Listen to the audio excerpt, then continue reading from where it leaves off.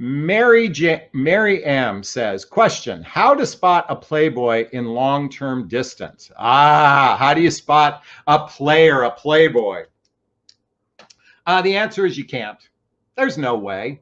The beauty of distance is you can pretend to be whatever you want.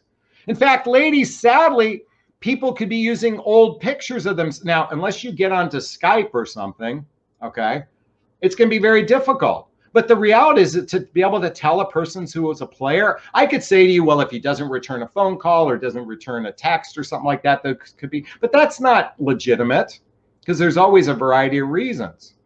The reality is this. The really more important question is not to how to spot a player, is if you're choosing a long distance relationship, what is your plan to get 100 hours of face-to-face time to build the first layer of trust? And then what is your plan to shift from long distance to short distance? That's the main two questions you should be thinking about, not whether or not they're a player or not. Because here's the sad part, ladies, many of you get sucked into these conversations, these incessant conversations with lonely men. And this, by the way, I think it takes a desperate, lonely person to engage in incessant communication long distance. And then you get sucked in thinking you have a real relationship. And ladies, men don't bond over the telephone.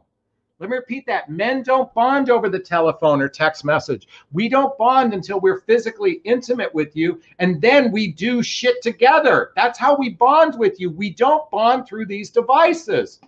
So all of you guys that get, by the way, and again, you could have a long distance that 1 hour drive away. Talking on the telephone is a great way to, for men to get some female company, to talk about our problems, to get a shit off our plate, if you will. But it doesn't necessarily mean that they're capable of being in a relationship. You got to do shit together to make a relationship happen if you want a face-to-face relationship. Do you know what?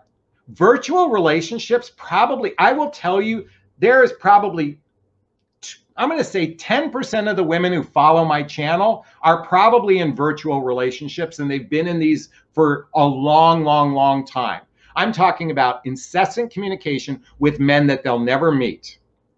Now, sometimes they end up being scam artists, but those, they try to get your money very quickly. But there are men that will spend years. By the way, if a man spends years talking to a woman he never plans on meeting, the woman has to take ownership for her part. Ladies, if you want a real relationship, don't spend more than 3 weeks of communication and then plan on meeting. But Jonathan, we're long distance. Well, then fucking figure that shit out, because drawing it out isn't going to benefit you. What it's going to do, it's going to break your heart.